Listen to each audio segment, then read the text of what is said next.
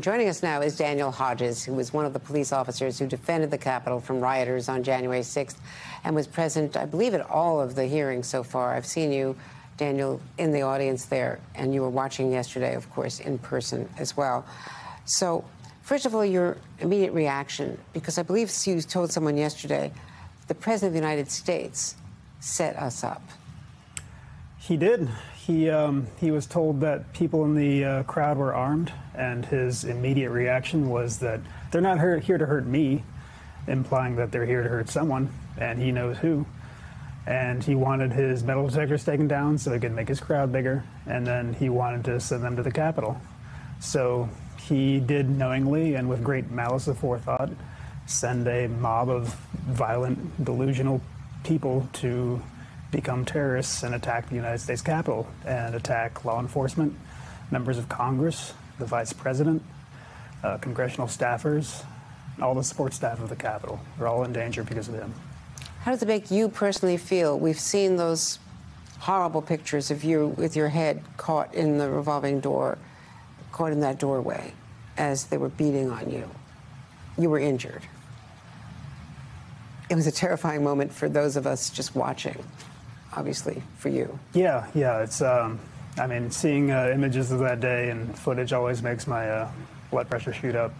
But I'm always glad that the more evidence is out there, the better, because people really need to see the truth of what happened and how important it is that we get to the bottom of this. I want to play for all of us the radio transmission that was played in the testimony yesterday from officers, Metropolitan Police, Secret Service officers. It's the radio transmissions early in the day when the president and the White House were aware of what was going on. Let's watch.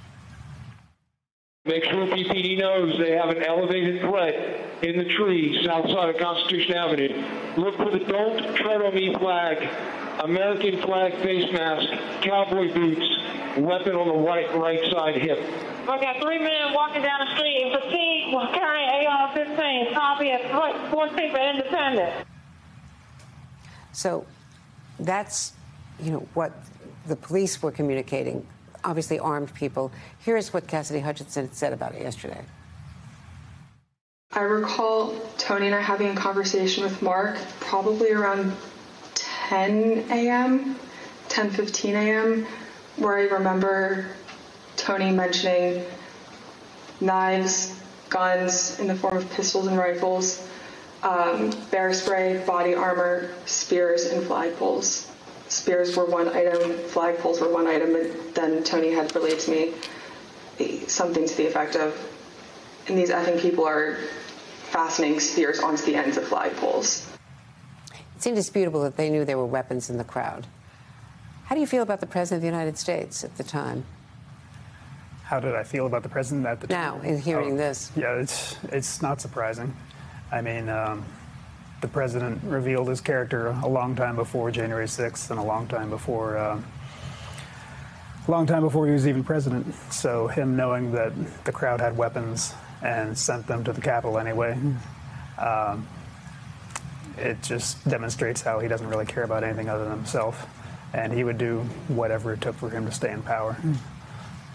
Do you think that people will ever be held accountable? People at the top levels, including Mark Meadows, the chief of staff, who was certainly exposed in this testimony for being very actively involved in the planning of the attempt to overturn the election count. I have hope.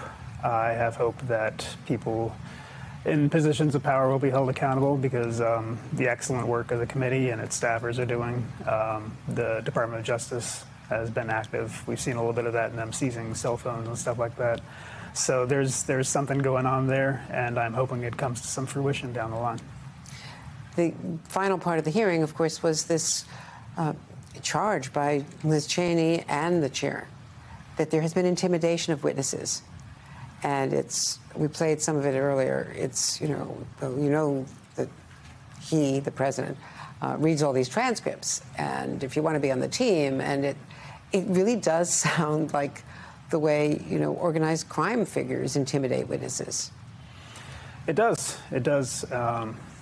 It just really goes to show how important it is that the committee is doing what it's doing, and how valid it is, and the criticisms are invalid, and it's a legitimate investigation, and the people who stand to suffer from it are afraid of witnesses coming out. So I hope that they continue to do so. One of the Capitol officers who was testifying with you at those hearings last summer, I guess it was that long ago, he's decided to take off the uniform, he said, because of the injuries that he has suffered. You're still an active member of the Metropolitan Police Force. Correct. Have things improved? In what respect? In what respect have things improved? I'm sorry.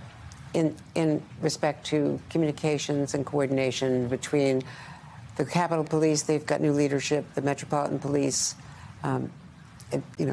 for these kinds of events. I mean, there have been protests around the Supreme Court, and they weren't, thankfully, violent. But well, I'm just a patrol officer, so those levels of communication are way above my head. But I think that a lot of people learned a lot of valuable lessons from the 6th, so I have a hard time seeing things have not improved since then. Well, thank you for your service, continuing service to all of us in our communities. All right, absolutely. Thank you very much, Daniel Hodges.